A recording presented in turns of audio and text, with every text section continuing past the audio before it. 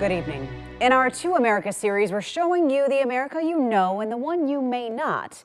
You likely know the story of evacuees coming here to the U.S. from Afghanistan. So tonight, hear from one Afghan refugee about what his experience was like in his own words and how he's now helping new evacuees work to adjust to their lives here in Wisconsin. My name is Saeed. I came from Afghanistan, 2016. Born and raised in the Baghlan province of Afghanistan, Saeed Wardak's life changed forever during the war in Afghanistan.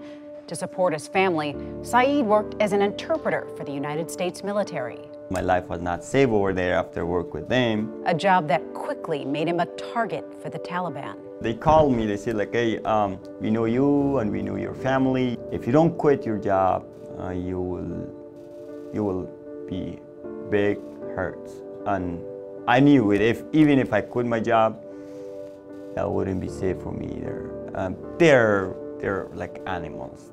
While waiting for his special immigration visa, Saeed went on the run.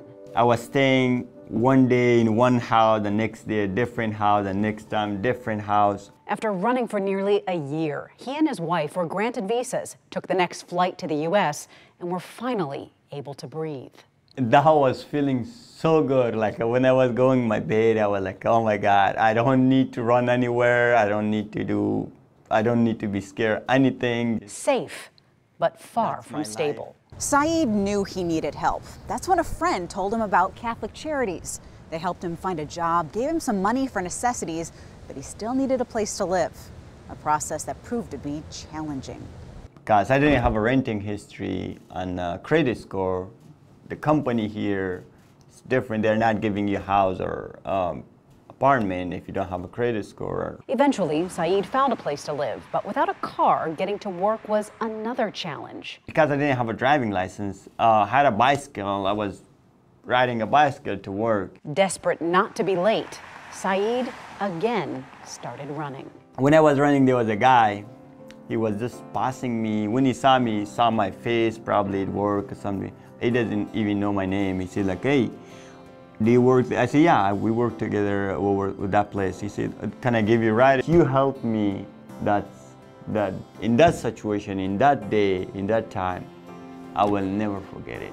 Over time, Saeed saved enough money for a car, started a family, and just recently achieved a milestone in his American dream. And now I bought a house.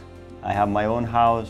I moved in last month, and I don't need to rent anything anymore. Now he's working with Catholic Charities to help new Afghan evacuees adjust to life in Wisconsin. Concepts like credit history, buying a cell phone, getting a driver's license, buying groceries are all customs he had to learn the hard way. Lessons he wants to pass on. If I cannot make it so much easy, I will make it a little easy for them to get through the first step easy. Because the first couple months, the first year, it's not easy. Everything is different. Giving new refugees hope, proving to them anything is possible. In America, if you work hard, you have opportunity, you can do your business, your own business, you can do anything. It's a freedom. There's nothing for me that I say, oh, I cannot do that. I can do anything if I want it, anything. After years of struggling, Saeed is now successful at his job at a local cheese factory. He's a husband, a father, a homeowner, and soon an American citizen.